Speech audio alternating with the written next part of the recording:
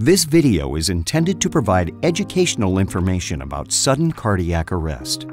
Please talk to your doctor to learn more about sudden cardiac arrest and its treatment options.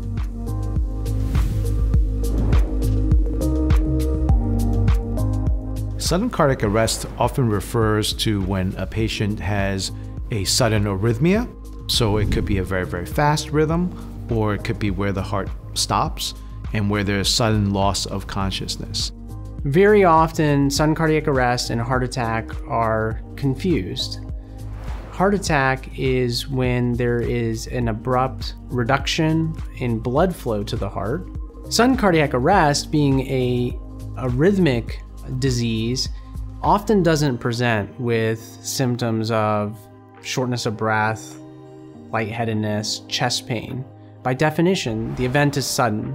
So an individual may be having a normal conversation, participating in normal activities, and all of a sudden has loss of consciousness. The risk factors for sudden cardiac arrest are in several categories. Certainly, the primary one is if you have vulnerability to your heart pump being impaired in several ways.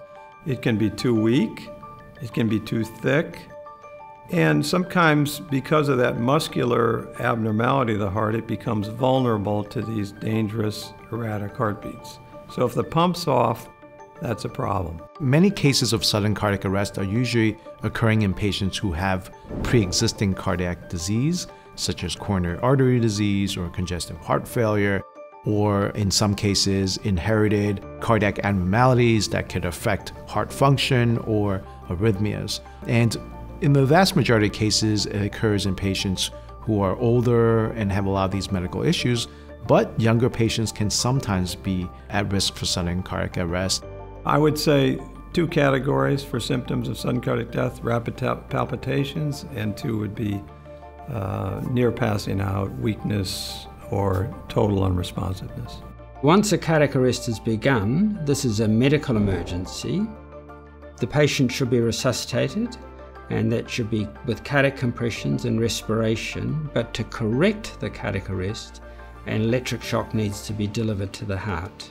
This can be delivered by ambulance personnel, but also can be delivered using automatic external defibrillators, which are available in many public spaces. Then the onus is on us after that event has occurred and the patient's recovered to prevent that from happening again.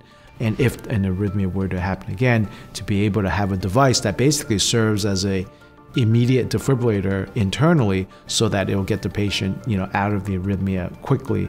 And in those cases, the patients can expect to have full recovery after the event, even despite having a life-threatening arrhythmia.